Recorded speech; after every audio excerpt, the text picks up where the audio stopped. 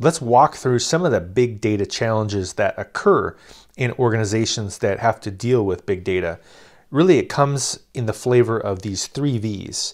And so if we look at these 3 V's here, the first one, variety, shows that if you have a CSV file, a binary file, SQL files, APIs, key value databases, you have so many different types of data, it becomes a challenge to figure out how to use all those. In some cases, you want to combine the data sets, and others you want to extract them, and so you'll need specialized tools to deal with them. Tools like AWS Glue or automatic data wrangling tools.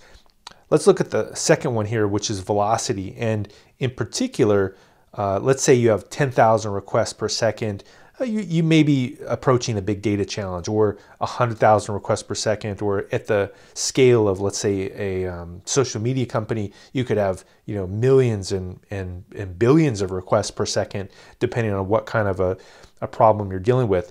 And so this velocity then presents a problem where you as an organization have to deal with the problem either in a stream format where you have some kind of a stream processing system.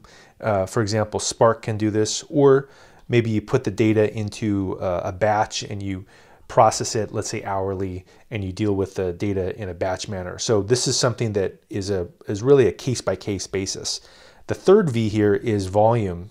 And this one is probably what people most of the time think about with big data, is the volume of the data. And so if you have terabytes of data or petabytes of data, this could be a problem that really won't work on a laptop.